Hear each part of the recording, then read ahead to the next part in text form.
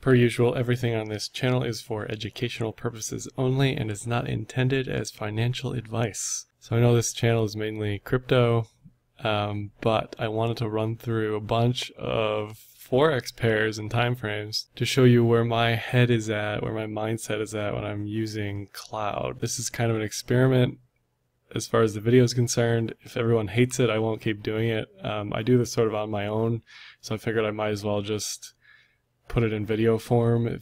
If it's of any value to anybody, just let me know. If you want me to keep doing this, let me know.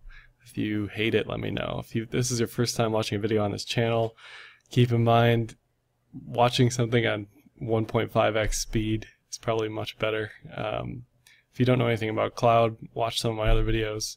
I'll link those up.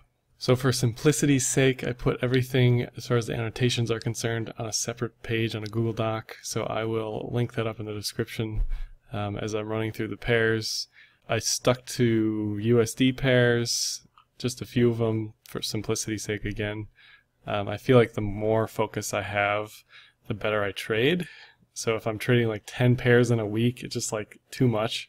So if I run through all the pairs in the beginning of the week and focus on one or two or three, usually it ends up being like USDJPY, AUDUSD, or EURUSD. So essentially what I'm doing for every pair, every time frame, is I'm running the cloud algorithm in my head. Is it above or below cloud? Is the cloud itself bullish or bearish? Is TK cross bullish or bearish? Is lagging span above price, above cloud, below price, below cloud? Do all those parameters match? If they do, that tells me I should be looking for a trade. If they match up multiple time frames, they tell me that I should be looking for a trade. So you'll see how there's sort of conflicting signals between high and low time frames and how to sort of manage that with targets in between them. So I'm going to keep this whole sheet on a separate screen so I'm not bouncing in between it on the video, but like I said, I'll link it up and you're welcome to check it out. I think it might be valuable for some people. I don't know, we'll see. So AUDUSD, first pair, as usual, high time frame always wins. That's why you start with the higher time frames when you're analyzing stuff. At least that's what I do. That's what most professional traders do. You're better off sticking to higher time frames. Depending on your leverage in Forex, if you're trading 200x or higher, you may or may not need to use higher time frames. Whatever. This is just what I'm doing. So if you do something different, let me know. I'm always looking to learn more about what other people are doing. I'm going to stick to these 5 time frames: 1 week, 1 day, 4 hour, 1 hour, and 5 minute. In case you don't know, just a quick tip and trick. If you want to leave the time frame up here, you can just star it and it adds it to the bar there. That way you don't have to click the drop down every time. So here we go, 1 week, AUDUSD. Prices in the cloud, which generally means range bound. You'll hear me say that a few times. But we are approaching a Kumo breakout to the downside, which is an entry signal. There's a bullish TK, and the lagging span is above the price, but not above the cloud. So you can see there's a mixture of signals there. You'll hear me say that a lot. Generally, support on the weekly is 0.732 right here. So what I do is put a horizontal ray right there. That way I know on the lower time frames what to expect. It probably won't go that lower than that, and if it does, that tells me it's going much lower than that. Something else I'll be talking about is sort of divergences, if there are any on any time frames. Going down to the daily, everything's bearish, but there is a bear flag building, so it'll probably keep building up to this liquidity area, or whatever you want to call it, 0.748. There's a bit of a TK disequilibrium, you can't really see it. So I take the price off, you can see this shows that it was oversold here. And some possible bounce down targets would be this level, this 0.7454, due to Kijun and flat Kumo. So I'm going to put a resistance line right here. Let's move down to the 4 hour. You can see bullish cloud in the cloud, so kind of range bound. Bullish TK, kind of a garbly mess, not really much to trade here. Let's take that off there. And again, just based on our support resistance lines, you can see range bound. This flat Kumo equals magnet. So even though this flat Kumo is sort of behind the price, it's always considered a magnet even after so even over here.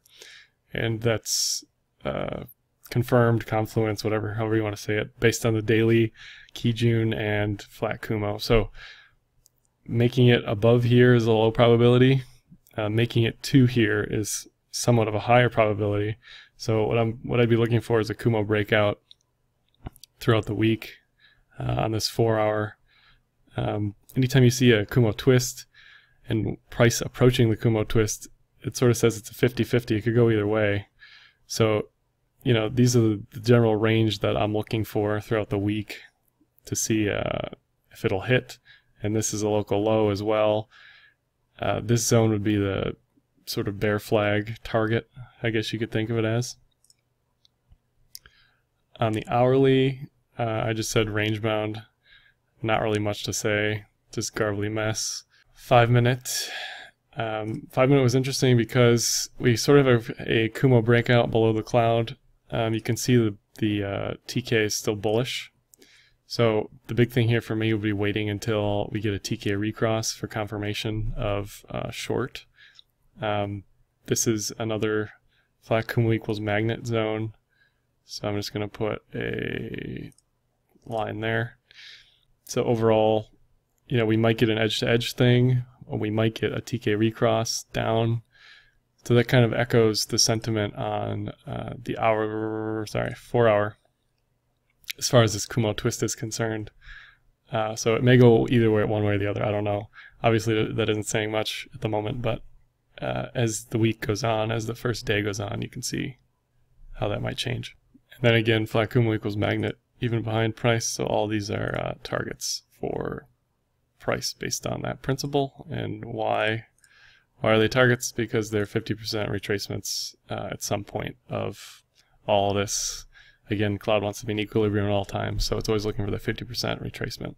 So my conclusion for AUD this week would be high time frame, watch for the bearish continuation for the Kumo breakout down, and then on low time frame, wait and see as far as bearish continuation or bullish reversal. Bullish continuation, there's a bear flag, no clear signals, so it depends on the time frame, your leverage, what you want to watch, where you want it to go. Next pair, EURUSD. So this one for me, the question is whether or not it's in a bear channel, whether or not it's hit a triple quad bottom, whether or not this is a bull div that will play out. I don't know, it's super range bound to me. There's no clear signals. It's definitely below cloud. There's a bullish TK here. Lagging spans below cloud, below price. So there's some bearish confluence. Cloud is bearish, but it probably is worth waiting to see if you get the TK recross on the weekly, which could take months. I think there's a high risk reward for like a low leverage long for long term, just based on this. I'm only going to be talking about technicals, not fundamentals, so who knows what the fundamentals of Euro are going to be, but that's what it looks like to me. It looks like it's banging on the bottom. You know, if it keeps going, you'd think it would hit this next order block down somewhere in here, like below parity with the dollar. Even this zone here, so parity to 0.97 maybe. I guess we'll see what comes this week. Daily looks like a super garbly mess. I said stop run city. It's near local lows. It looks like, so Kijun bounce. Anytime that there's a TK disequilibrium like there was here, you can see the Tenkin and the Kijun are super far apart. Anytime you'll see that, you'll want to look for a Kijun bounce, which is where price reaches for the Kijun. If price is below cloud, below the Kijun, you would be looking for shorts. So your short, you'd want a wick to hit this to short down, bounce down from, which is pretty much what happened. It doesn't always happen directly on the Kijun, but more often than not it does. So again, everything's bearish here. It's a bit garbly. It's questionable bull div. There's, again, just bottomy sort of 1, 2, 3, 4, 5 questionable bottoms. Who knows? Not a clear signal for me anyway. 4 hour, again, near local lows. It's below cloud. The cloud is bullish. Bullish TK. lagging spans below cloud and price. You can't really see it here. It's right there. So again, no clear signals, nothing really to do as far as a trade is concerned. The hourly is interesting because I consider this a definite bull div, kind of falling wedgie situation. It is below cloud, the cloud is bearish. However, again, this massive TK disequilibrium, which tells you this is super oversold based on this time frame, just to see what that looks like. You can see how far spread that is. So again, you're going to see price reach for this 1.07 because Kijun is equilibrium. It's always trying to be in equilibrium. Another thing, the Kumo twist is here. So this level at this time, so 3 a.m. is an option, which I think that's London Open that day. Let's turn that back on. So again, this is super oversold, but higher time frames, garbly mess. You may be looking for a sort of counter trend reversal to 50% fib sort of trade. Real quick, let's put another resistance lines here. Another resistance is always the cloud, so I'll put a line there. To the 5 minute, again, flat Kumo equals magnet, so I'll put a resistance line there. Overall in the 5 minutes range bound, it's in cloud. Cloud is bearish, TK bullish, lagging span above the price. So no clear signals. It's sort of at the flat Kumo. It's 1.055 level. So I'm just going to put a yellow line there, just telling me that pay attention to that zone. If I can get it. There you go. So overall in the euro, I said looking for counter trend trades, consider low leverage long-term long or high leverage short-term long. No clear signs. I do like this oversold setup for a bounce to this zone throughout the next few days. Let's jump to GBPUSD, or as it's more affectionately known, cable. I think.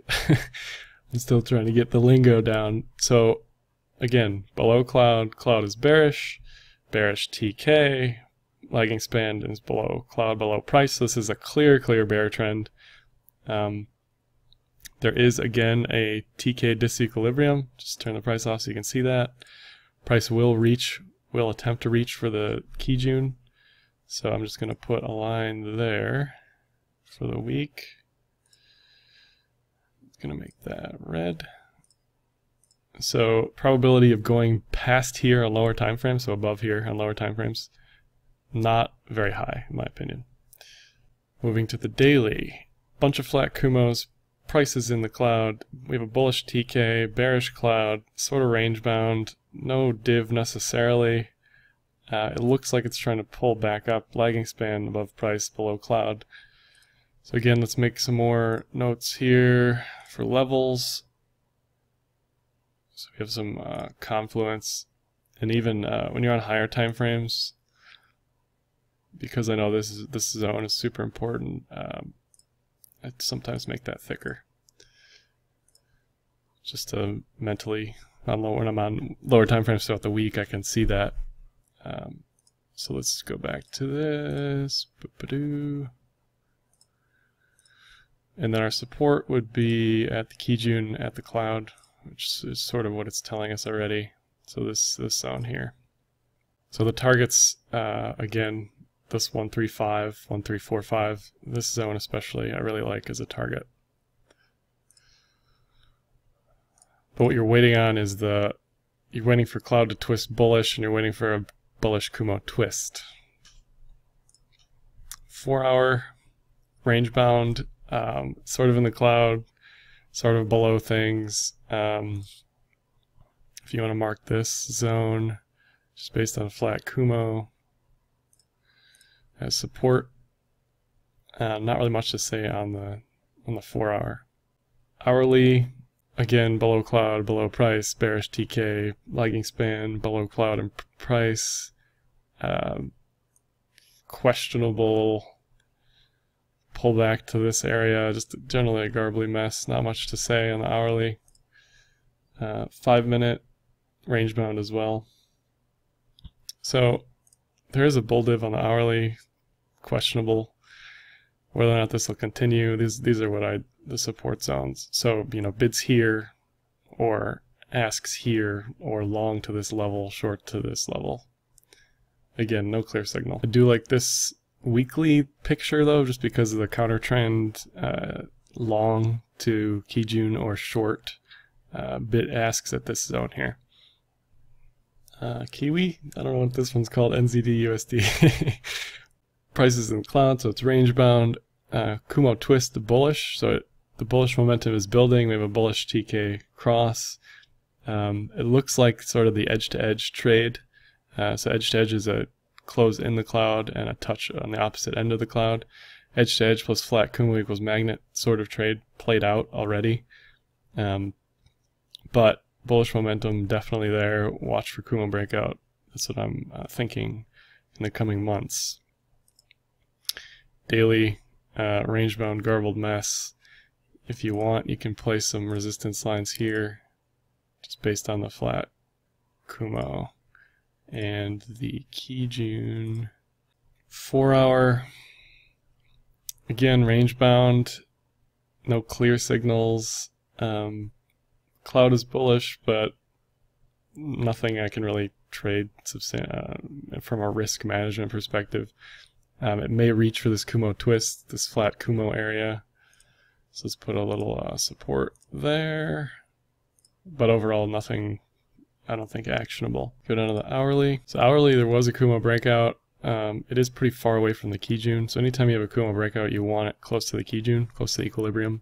This sort of signifies it's a bit oversold. Not much to say otherwise. There may be a high leverage short to this 709 level. Overall, not much. 5 minute is where it starts to get interesting, because again, we have this below cloud, below price. Everything's bearish. Cloud is bearish. We have the TK recross on close. This may push to a lower order block. If we just zoom way out here.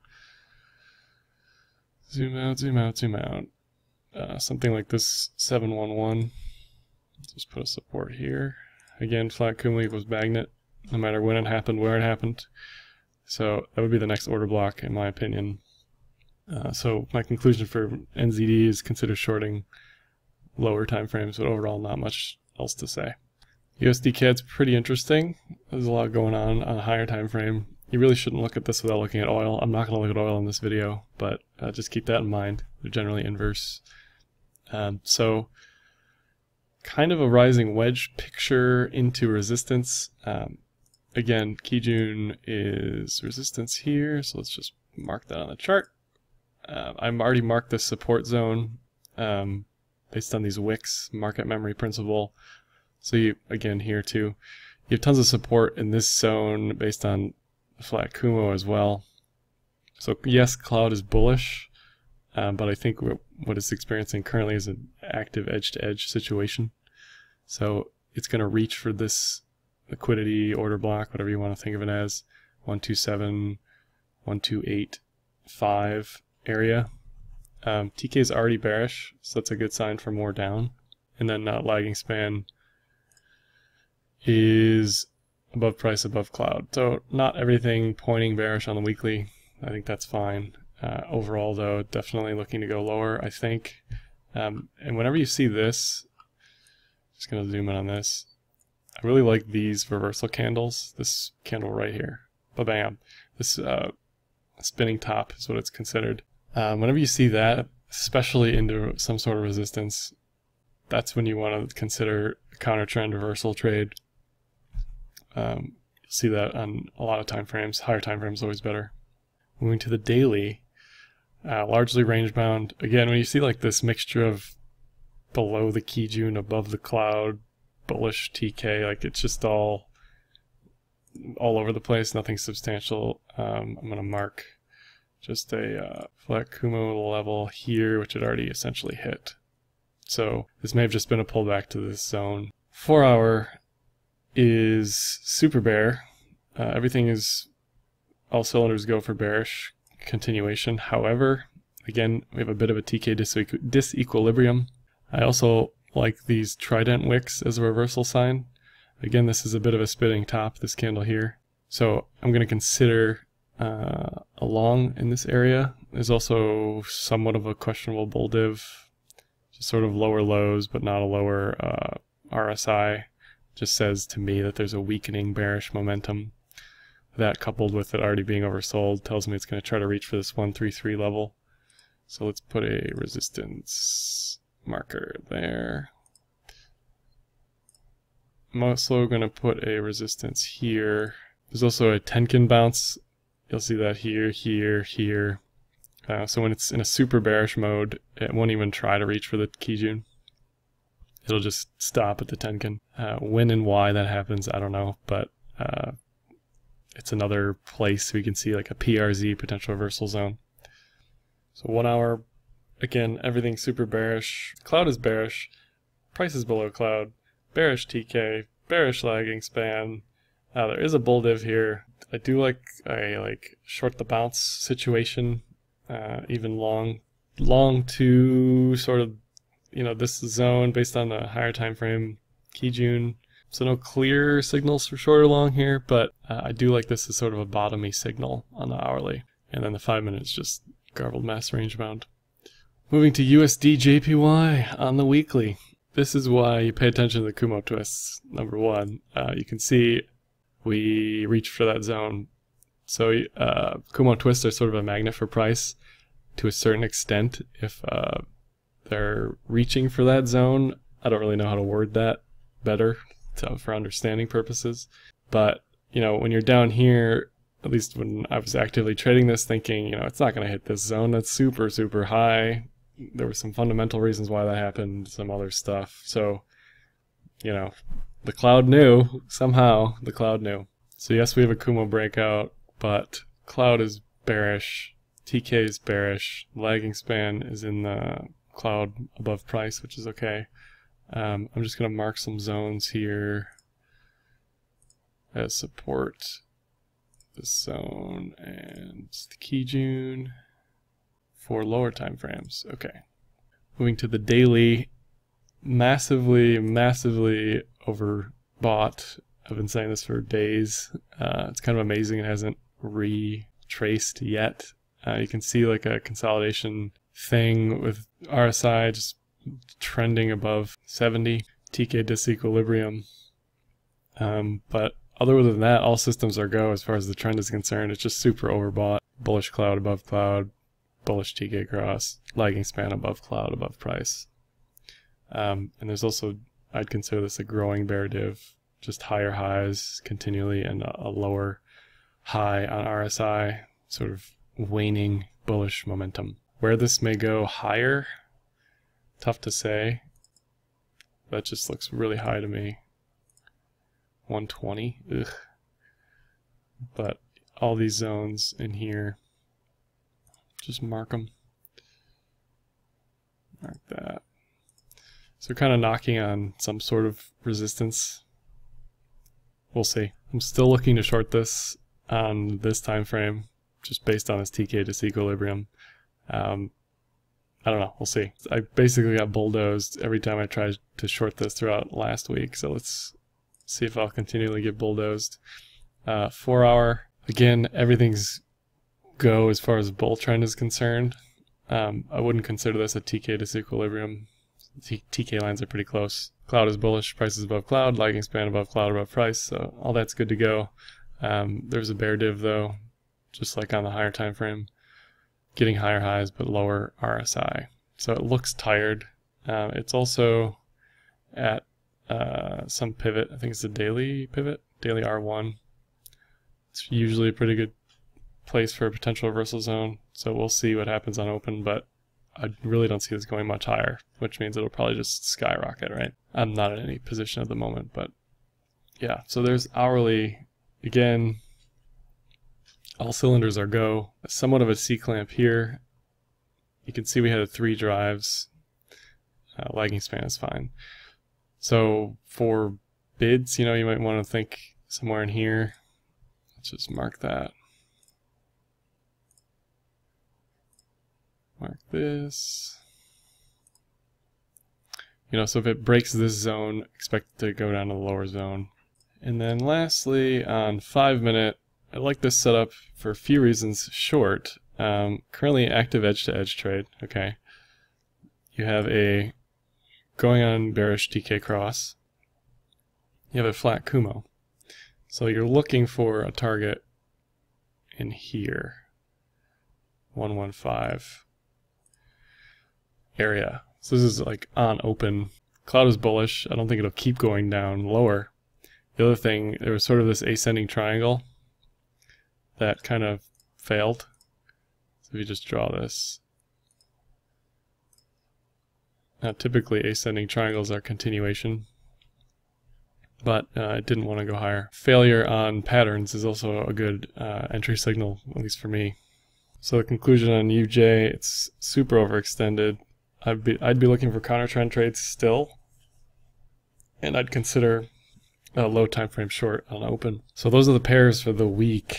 If you have any questions about anything, comments, hit me up, Twitter, Telegram, like, dislike, share. I'll put everything in the description below as far as the Google Docs concerned. I'll link up each pair so you can just click to that pair if you want to see it instead of listening to me garble about something you don't care about. And happy trading.